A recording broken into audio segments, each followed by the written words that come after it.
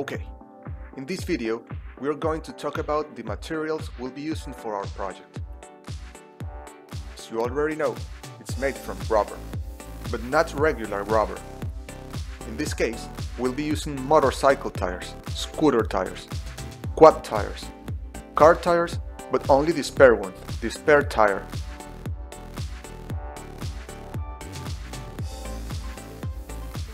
We can't use conventional car tires because they are made with metal as well. Even though we could make the job done with them, we couldn't be able to do it with our tools at our hands. Because those ones are metal wire built in, and in order to cut that tire, you would need a chainsaw or a very strong scissor, which I don't recommend because the finish isn't smooth and the pieces of metal that stays in could hurt us badly.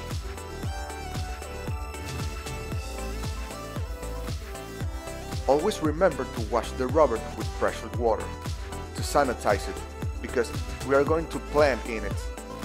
So it is very important to eliminate all toxic residue and possible bacteria on the rubber. So I strongly recommend washing it with high pressure water machines and a good degreaser. To work the face or the beak, you will also need this piece of rubber that you can find on any rubber recycling workshop.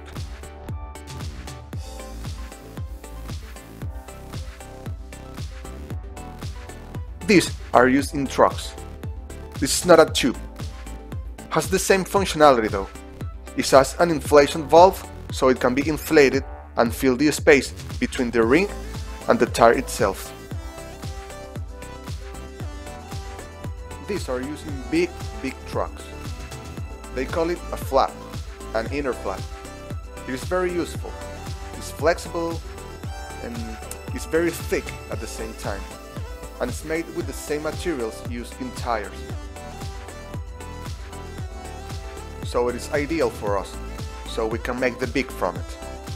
That's something that I will be showing you further, the molds and how to make them, all that. For example, we can make it all with rubber, so the whole ornament will age at the same time.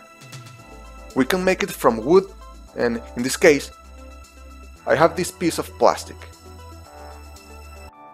This kind of plastic are often used in billboards or hanging on light poles. Normally they are small, but if they're big, just make sure they are plastic and not made from aluminum. Okay, so these are all the materials you'll need for this project. Remember that you can find all of this in your nearest local tire center.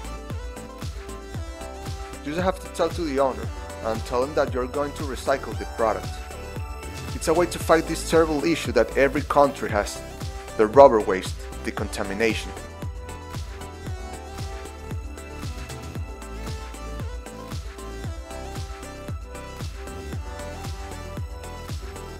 Okay, in this video, I will show you the tools we are going to be using. In this case, we'll be using this cutter.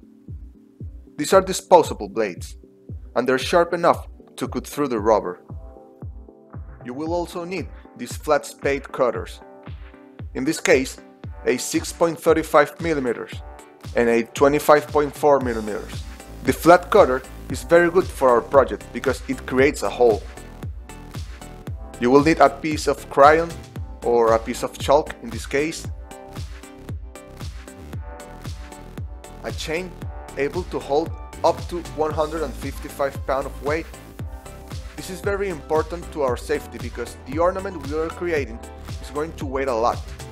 Remember that it's going to be filled with dirt and plants, and that creates a reasonable weight, so it's very important to use a chain that can hold up. You will need a large ruler,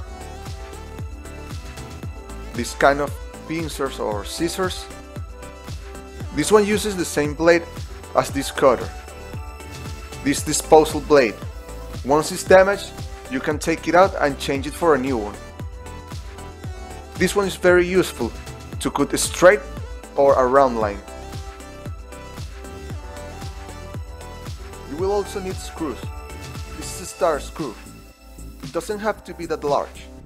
maybe 19 millimeters or 1 inch. The star head for the drill. With this one, we're not going to use the drill, so I can use my hands or even a wrench.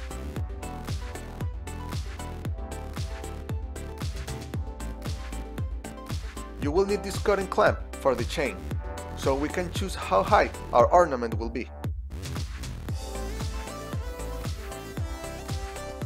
A measuring tape and our drill, just like this one.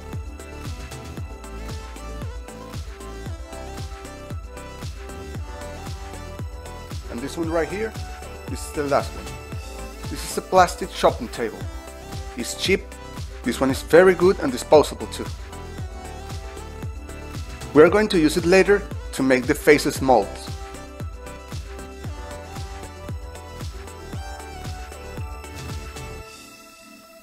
Okay, so let's check our list again. This plastic shopping table, this one you can find it in any market or mall, and they're very cheap. We are going to cut through them to make our molds, so we can create the face. Our measuring tape, the drill, cutting clamp to cut our chain. Remember that the chain must be able to hold up some weight.